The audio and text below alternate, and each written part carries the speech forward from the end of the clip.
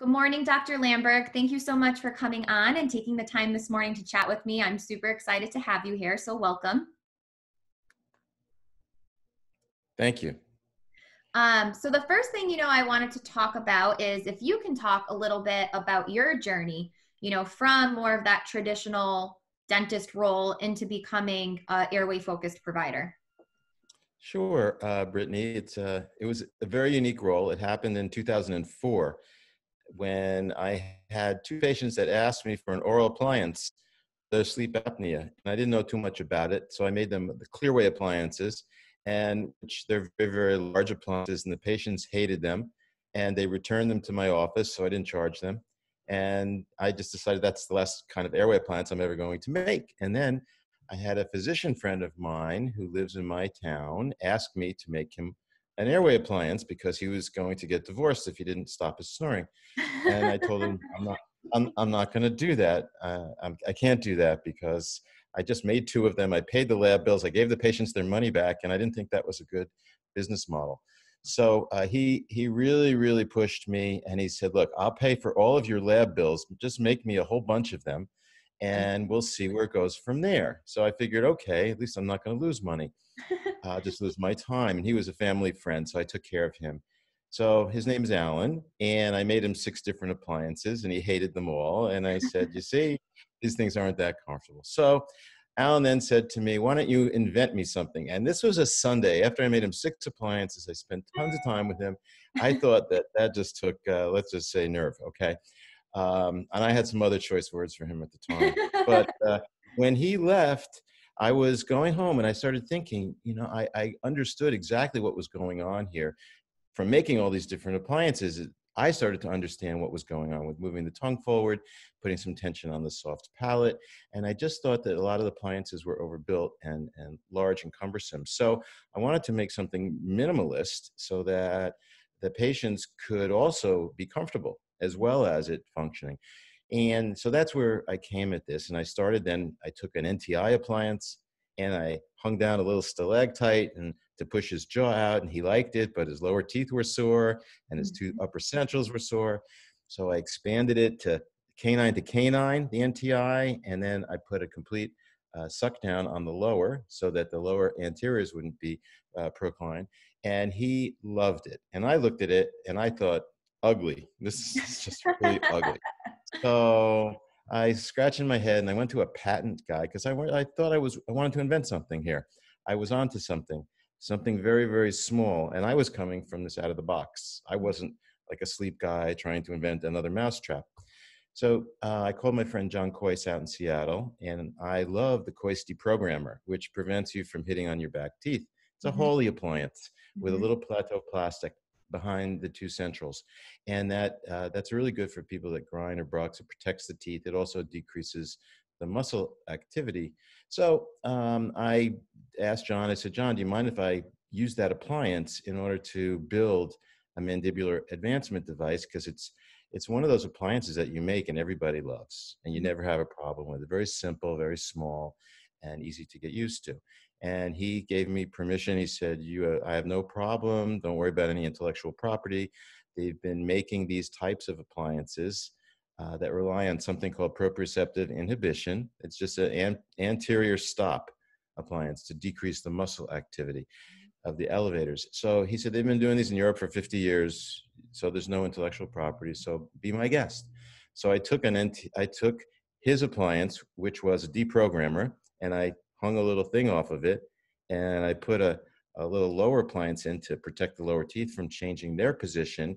And then I built on the lingual of the lowers, I built just a little bit extra plastic so that when they open and close, the thing that hangs down could push against that. So it gives it a little brace. And then the protrusive element, which is what I call the thing that hangs down and pushes the lower jaw forward, the protrusive element, I developed a curve on that to be parallel to the arc of opening and closing. So I wanted to give patients freedom left and right, which you don't have with most appliances.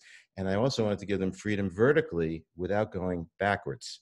Right. And the only way to do that was to make some mechanism that's protruding the lower jaw that is going to maintain a certain level of protrusion, keep the tongue out of the airway, keep the palate the soft palate a little tense. So, and the lateral walls, to prevent the lateral walls from collapsing. So it grew into that. I got a patent for that. Space Maintainers Lab started making it out in California, and they started inviting me to lecture on the West Coast. And then I started lecturing, and the rest of it is history. That was 2005. 2011, I went on.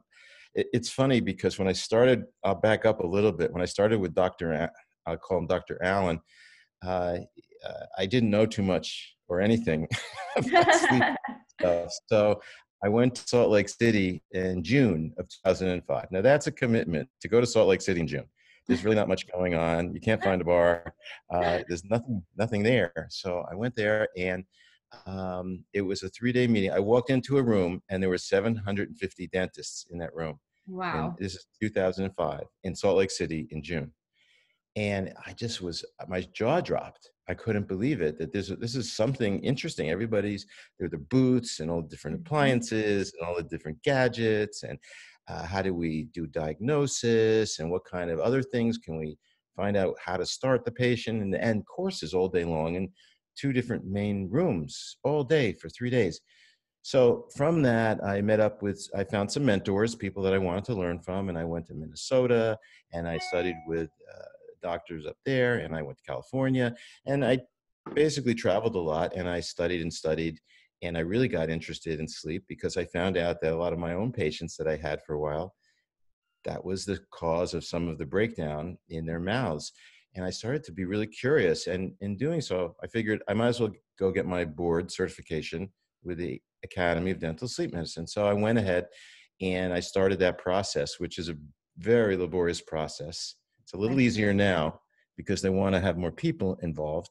Right. But at that time, we had to present 20 cases to them in writing. And it was literally 15 pounds of notebooks that I had to Wow. mail to them.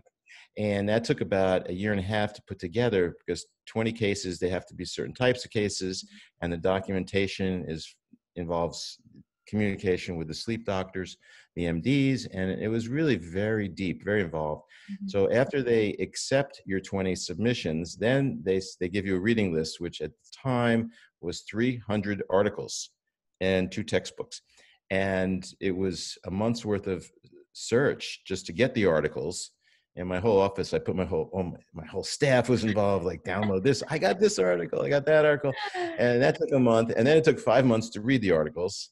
Right. And then there was a test. And that was 2011.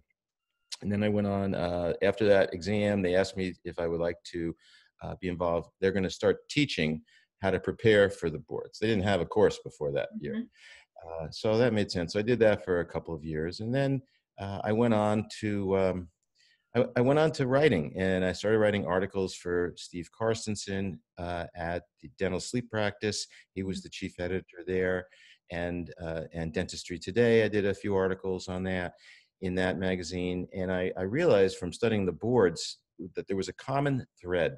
The common thread in all of the board courses and in all the literature was, if you have sleep apnea, it can cause this.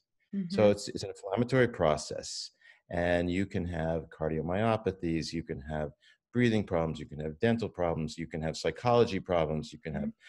obstetric problems, you can have rheumatoid problems, you can have cholesterol problems. And while I'm sucking all that in, absorbing all that, I realized that, wow, what if we're looking at our patients and they actually have these medical conditions? How did they get them? Right. What are the odds that they actually got that because of the the hypoxia and the fragmented Mhm. sleep associated with sleep apnea? And at that point, the light bulb went off in my head, and I just realized, this is an article. I'm going to look at the odds ratios of having sleep apnea if they have a medical condition, Mhm. and that could be another screening tool, because that's the first thing we ask our new patients. As you know, you're a hygienist, and you Mhm. get a new patient in the chair. Hopefully your doctor saw them before you, but most offices, they don't do it that way. You want to know they look at their medical history. Right. And if they have 12 doctors that they see and they're on all these medications, I used to just think, oh, that's a sick person. And now Right. I think And that must be a they morning routine, having to pop those 16 pills. horrible, horrible. I mean, the pharmaceutical companies have the Yeah. physicians well trained, Yeah. and it's really, it's such a multi-billion-dollar industry. You Yeah. I can't. remember I took I forget when it was, the webinar. It either was the beginning of this year or the end of 2019, when you talked about your Lamberg questionnaire. So if you want to talk about, I mean, I'm sure all of this obviously led into how the Lamberg questionnaire was born, but for those that are listening that may not know what it is, if you want to just talk a little bit about that, because it's such a good tool to use to really spark a really good conversation with the patient, because it's like proof right there. They're checking off all the boxes.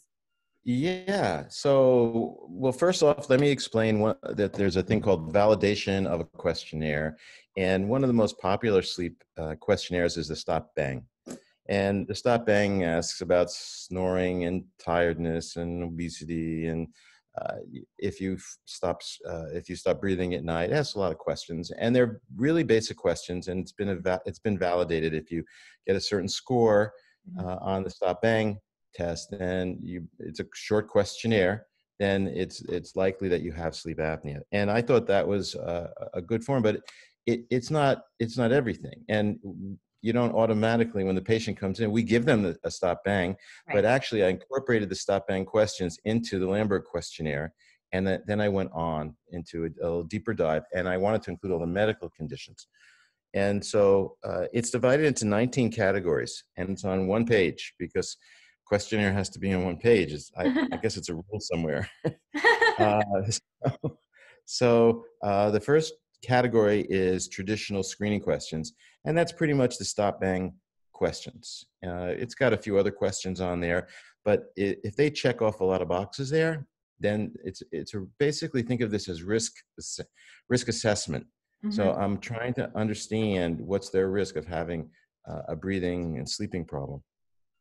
So I want to know if they're tired. I want to know if they've had a sleep study. I want to know if they're snoring loud enough to disturb other people. Are they unrefreshed throughout the day? And is their BMI over a certain level? Hmm. Do they have a scalloped tongue? Things like that. Those are really obvious things, but less obvious are category number two, which is cardiology and vascular medicine. Do you have high blood pressure? Have you been diagnosed with a stroke or congestive heart failure? Do you wear a pacemaker? These are things that increase the risk of having sleep apnea. And it's well documented in the literature. And in my book, Treat the Cause, Treat the Airway, I go over the statistics, and everything is right from the literature. There are references there that will show you that if you wear a pacemaker, I think it's about 68, 70% chance that Hmm. you are going to have sleep apnea. And on for each medical condition listed in Yeah. this questionnaire. This is just a way that the odds of you having sleep apnea are increased. So the third category, I'll just go through this quickly, is pulmonology. And like, for instance, do you have COPD or asthma, or is your asthma worse at night? Do you have difficulty breathing during the day? That's the pulmonology. Gastroenterology, do you have reflux? And as hygienists and dentists, you see on the lower molars, and that you see these wear patterns that Yep. are not from attrition. You couldn't put the models to touch. They're sort of round, and you see a little dent and eyeball poking through, like a pothole. That's from the acid sitting there, and that's from the reflux. And the reflux can be caused by the cessation of breathing. So if the patient has heartburn, maybe it's not heartburn.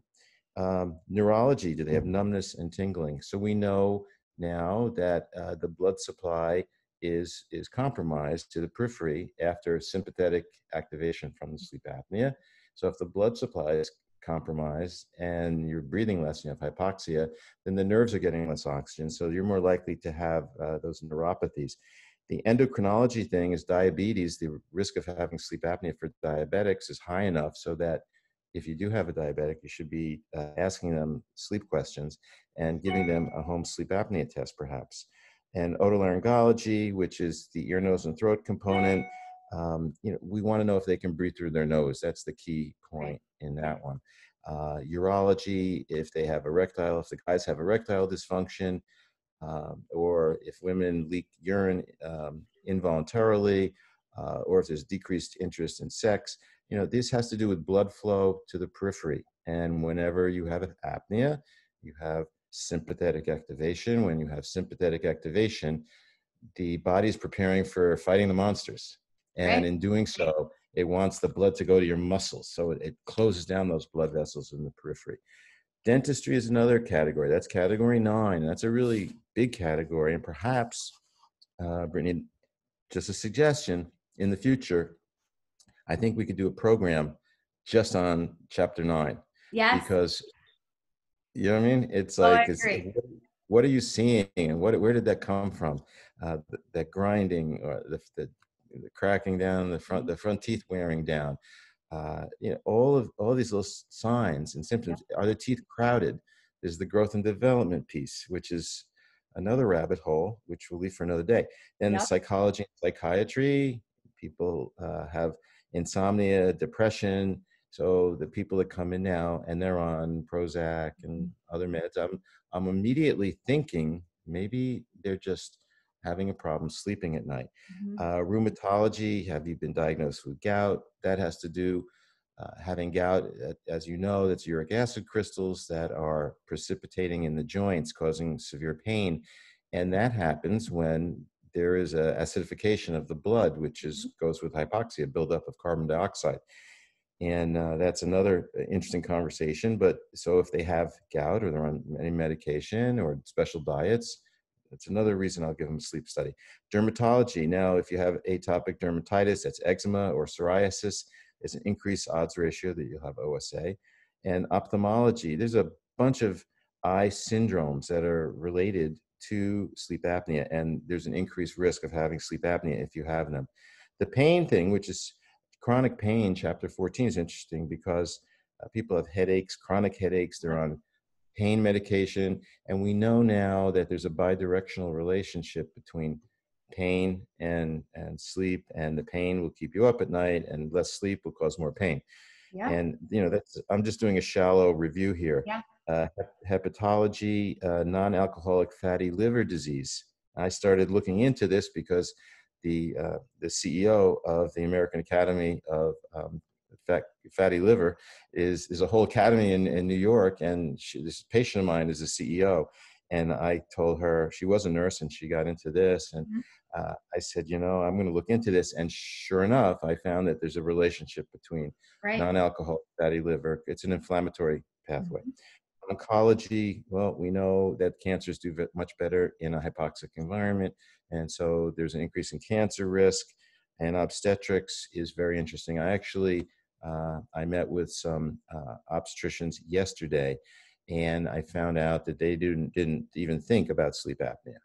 And they're all young guys, and they're working for Northwell. And it was their lights went on. I said, oh my God, that's right. Because they have preterm births are associated with sleep apnea. Sleep apnea can happen when the lung volume is decreased. If you have a baby, Mhm. it's just pressing on the lungs, Yeah. or your neck.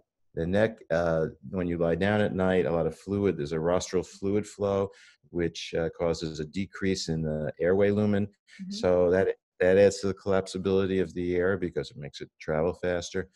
And so there's a real good, we have some really good groundwork we laid yesterday, and they're going to think about that when gals gain a lot of weight during the third trimester.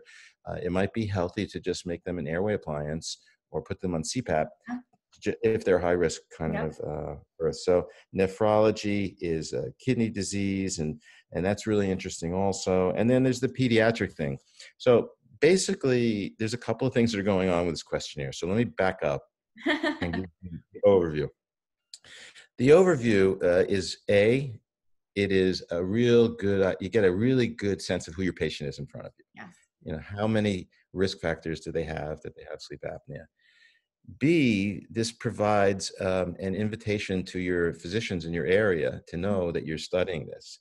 So I Right. would give a copy of this book to the physicians Yep. in your area and discuss with them. Primary care also, not Mhm. just the ENTs and Mhm. the obstetricians and the psychologists, you Right. know. But I would invite your community to let them know that this is a passion and this is something you're interested in, and this is something that you're being able to treat some of the failures that they're having out there. And Right. also, when I give this book, I give this book to all my patients. I don't suppose everybody's going to want to give a book to all their patients, but you at least give the questionnaire Yeah. to all these patients.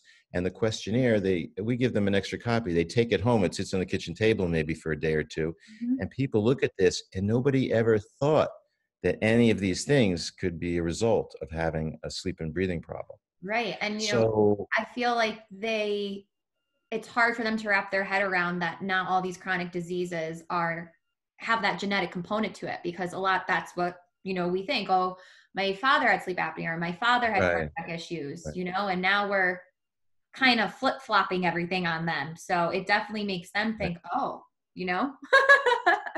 Yeah.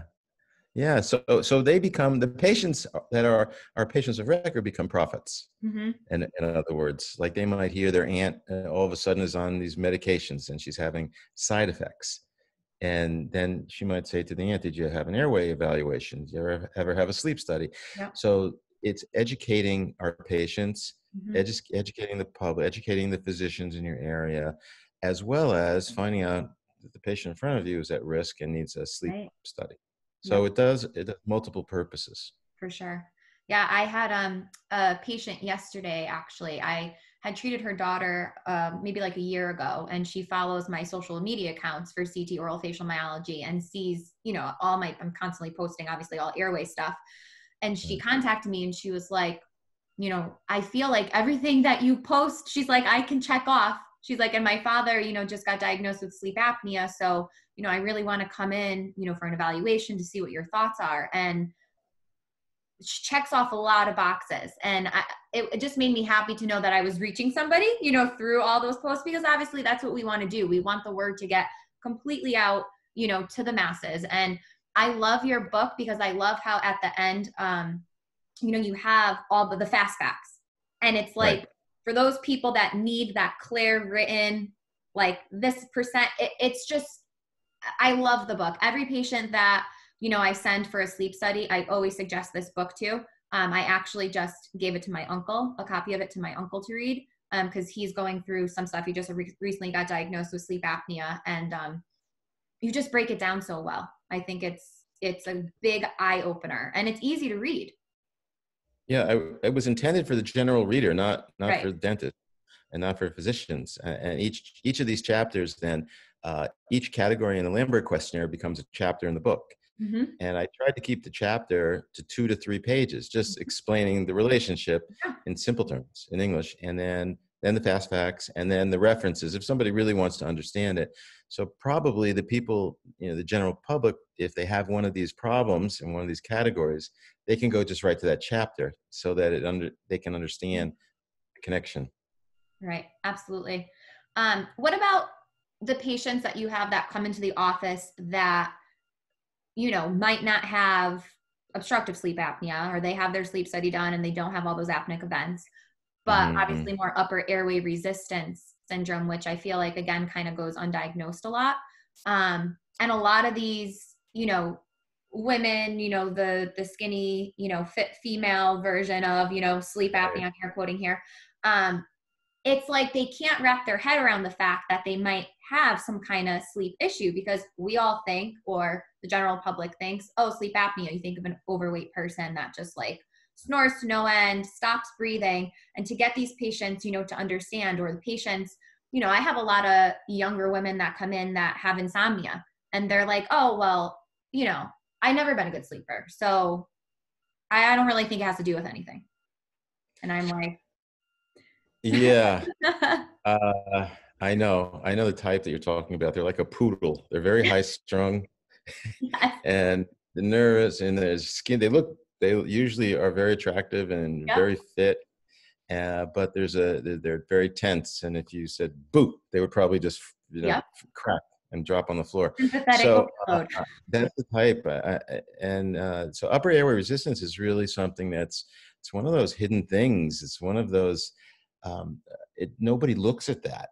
Hmm. And it really should be looked at. And the reason for that is, and why it's worse, than even the obstructive sleep apnea is they can have just a little bit of mild resistance. And based on the individual, that can set off their sympathetic nervous system, just the resistance in the airway, without having the obstruction. Mm-hmm. And the the sympathetic activation all night long, it, as you know, dumps cortisol into the system as well. And there's certain things that are occurring biologically in these people because of the resistance in their airway. They can't sleep. It fragments their sleep from the little mini arousals, and they really are quite a mess. Yeah. And the problem is that nobody knows that, and the insurance companies don't recognize it, even though it is considered a sleep-related breathing disorder. It's on this continuum. If Mm-hmm. they don't have 5 apneas or hypopneas per hour, then the insurance companies don't recognize it as anything worth treating, which is Right. it's a crime. It's the way insurance companies are. They don't always do the right thing. They Mm-hmm. do what's cost saving for them. So we identify them through other means, and when we do identify them and we make them an oral appliance, then believe it, it's very strange. They do very well. They're very easy to treat Yeah. because they don't have a high BMI. They don't have problems that a lot of those larger men, truck drivers that we were talking Right. about, don't have those problems. So sometimes we just put a little tension on the soft palate, and Mm-hmm. the lateral walls maintain better patency in the airways, in the oral pharynx. So we do really well with the upper airway resistance syndrome. And those are the people that will check off the category number 10 or chapter 10, which is psychology and psychiatry. So there's really, that applies to that chapter. And it's really, really common, and it's really overlooked. And sadly, if you went to primary care physicians, I don't think many of them may even have heard of No. that. They And know about sleep I'm apnea. always asking, my patients, does your doctor know that you don't sleep well? No, Yeah. I don't think I ever mentioned it. People just completely overlook it, and sleep is Yeah. just, as we know, incredibly valuable and completely necessary. Yeah. Um, what home sleep study test do you guys do in the office? Well, at the very beginning, I got involved with Itamar's test. Okay, that's called the Watch Pat, Mm-hmm. and the Pat stands for peripheral arterial tonometry. So it's a plethysmography probe which goes on the fingertip. And what's really I find to be really useful about this particular one, and why it's so valid, is that in the fingertip, there's a large concentration of little arterioles, which Mm-hmm. the size of them changes. And it's based on alpha adrenergic nerve input. And so that's what happens when you have a sympathetic activation. The alpha adrenergic are stimulated, and the blood vessels are closed in the periphery, and the fingertips has a lot of these little arterioles. So what they did, and this came out of Technion, which is like MIT version in Israel. So this Technion University came up with this little probe that you put your finger in, and there's a balloon inside, and it measures the changes in the pulsatile volume of the blood flow in the fingertip. So it's truly a measure of sympathetic activation. Right. And this isn't even done in the PSG. Mm-hmm. And you go to a sleep lab, they don't even do that. So it's really useful to me. I know when they're having events, and if you look at the signal of the peripheral arterial tonometry, you can see when they're having their sympathetic events and how it relates to their oxygen levels. And they have a very nice compressed report that's 3 pages long, Mm-hmm. which is color, graphics, pie charts, bar charts, and you can show the patient, and immediately you can communicate what's going on. I find the PSGs, every time they go to a sleep lab, they're all different. They come out of my fax machine, and you can't hardly read anything. Yeah. And there's no uniformity, in the industry. So they're all very, very different. So the HSAT, as we call them, home sleep apnea test, that I use is the Watch Pat, and they're coming a long way with that. As a matter of fact, now you can take it home, you can plug it into your computer in the morning, and you can throw it away. So we're moving more towards these disposable home sleep tests, and I believe I know some people that are working on the Apple, on the watch, and the Okay. iPhone, and we're working The people that I've spoken to there are working on getting more and more data points from Yeah. sleep that can be then transmitted somewhere. So it's What very interesting. what tracking type app would you recommend to patients to begin tracking, their snoring levels, their sleep levels? Yeah, I mean, the tracking apps are kind of interesting. There's a whole bunch of them. I guess SnoreLab is the Yeah. most popular one out there, and so the SnoreLab's fine. It's like they tell you the quality of your sleep in the morning. It's way overstated. Yeah. There's not really much, science behind some of it, that being said, I've had patients who were titrating or calibrating the Yeah. position that they want their mandibular advancement device to be Mhm. at, and sometimes that's helpful. My wife says I'm not snoring anymore, and my snore lab says the same thing. Yeah. So all right, I give in to that. There's some usefulness to them, Yeah. but I let's think if not anything, push it it. serves, just to bring some awareness to the patient if they're like Sure. completely in denial that they have any kind of issue going on. Right. Like for the kids, I'm always recommending to the parents to, pop in there, take a video of the kid sleeping. Because once they're past a certain age, I mean, it's not normal for a parent to go in there and check on the kid. I mean, if they're 8, 9, 10, however old they are, and they've been sleeping, in their bedroom with no problem, there's not a lot of parents that are going to continue going in there to check on them. So when I start asking Right. them, like, is there audible breathing? Are they snoring? Do they move around a lot? Is their mouth open? Is their head tilted? They're like, I have no idea. I don't sleep with them. Totally. So if you had 3 um, starting tips to offer to, a dental practice that is starting to become airway focused and wanting to get into more airway focused dentistry, what would be 3 tips like off the bat that you would suggest? Well, the easiest and quickest thing, you can go to my website or maybe your website. You can download the Lamberg questionnaire, Mm-hmm. and I would make that part of their initial. All of your patients Mm-hmm. should take that questionnaire. Yeah. If you have a practice, and the average practice, maybe 800 to 1,000 patients in a practice, uh, just think of it as you're educating 800 to 1,000 people Right. and everybody that they know. And when we give it to them, we ask them to read it over and check off anything that applies, and then we give them another copy to bring home Mm-hmm. and to share. So you might hit up 1,600 to 2,000 people you might be educating, and then they might educate other people. Of course, uh, the book will explain this in a little bit more detail, more granularity. If you want to have more deeper understanding of it, then Treat the Cause, Treat the Airway is the book. And then I would say to take some courses. And there's lots of different courses out there. Some of them are run by laboratories who want you to make a certain appliance. Some of them are quite commercial. And I would say try to stay to courses that have a reputation for being more evidence-based and less commercial. Do you have a So, course in mind that you would recommend? uh, well, I give a course on Long Island. We do it twice a year. It's 2 days, Okay. but the it's interesting the way we set it up is you have to bring your whole office. I think one of So the components. important. I know, like, how can the doctor go away for a course and come back and want to do this? So let's get really honest here. Yeah. When the rubber hits the road and the patient's in the chair and they Mhm. checked off a lot of things and the doctor took the course and he wants to make an appliance, Mhm. how much is it going to cost? It's not a night guard. Right. It is a sleep appliance. You're going to have to follow it up. You have to learn how to set it up in the beginning, Mhm. how to adjust it, and then how to evaluate if it's working or not, and how to communicate with the physicians.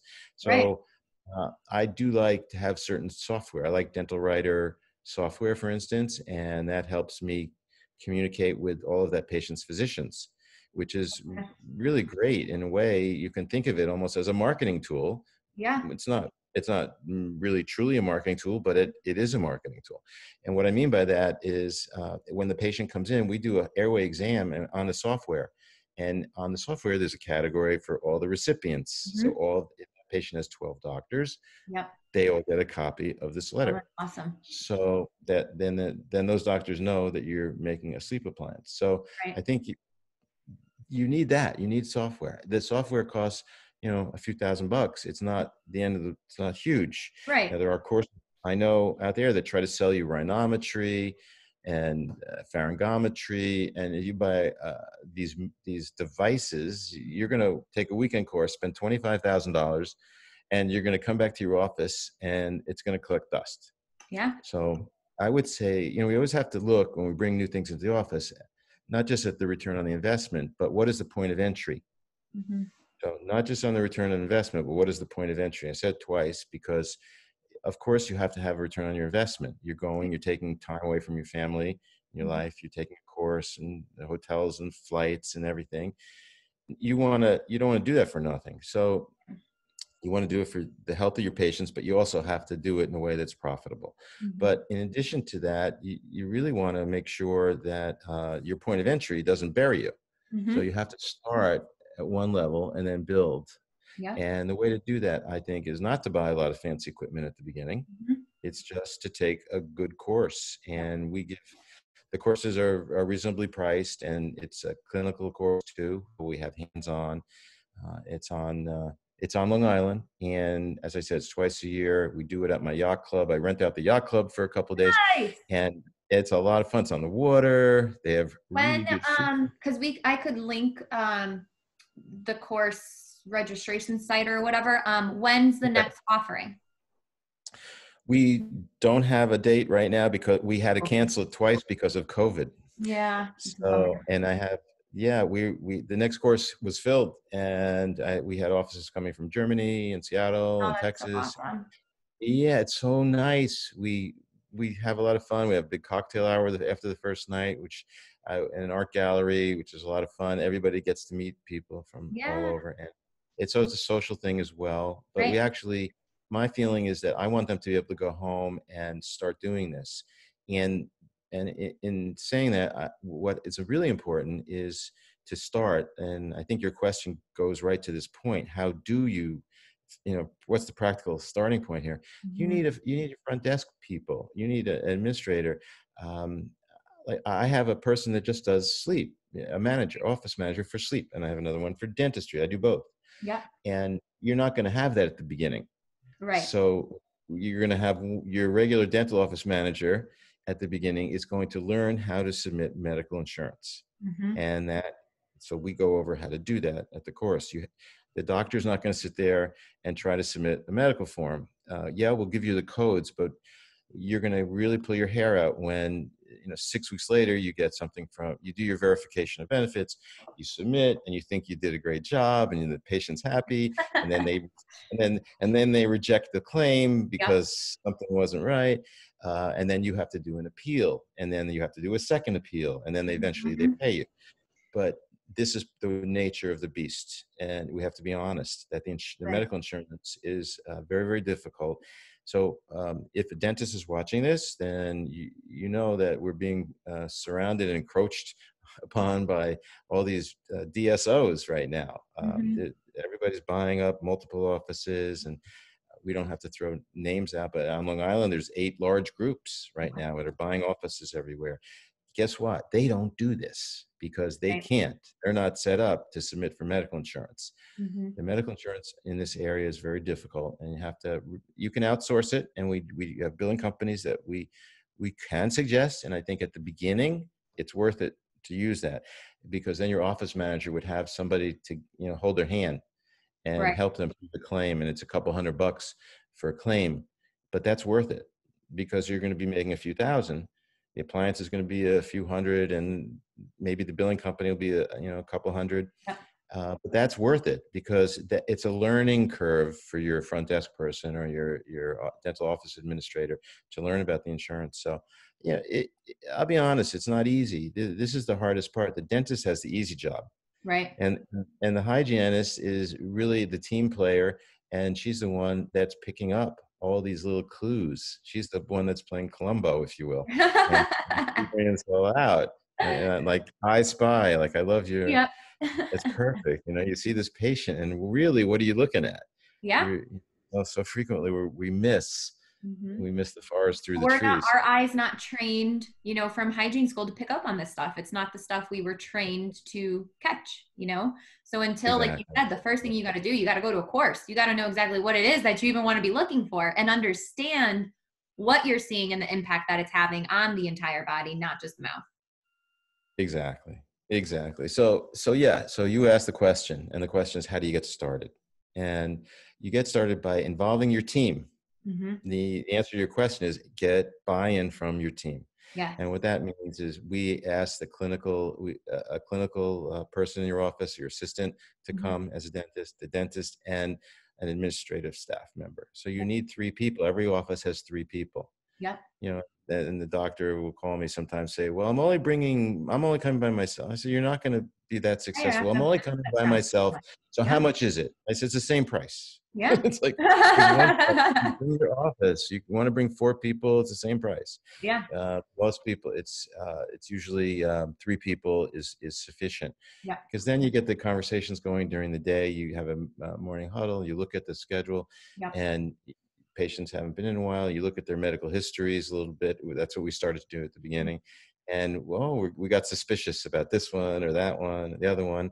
And then you have to learn some scripts. Mm-hmm. Some Absolutely. scripts would be, which we go over in the course, you know, how do you sleep at night? How do you feel in the morning? Do you have cranky pants when you wake up in the morning? Yeah. Things like that. And you have Little, to be able, you know, it's a different script depending on the patient because some patients you have to tread lightly with.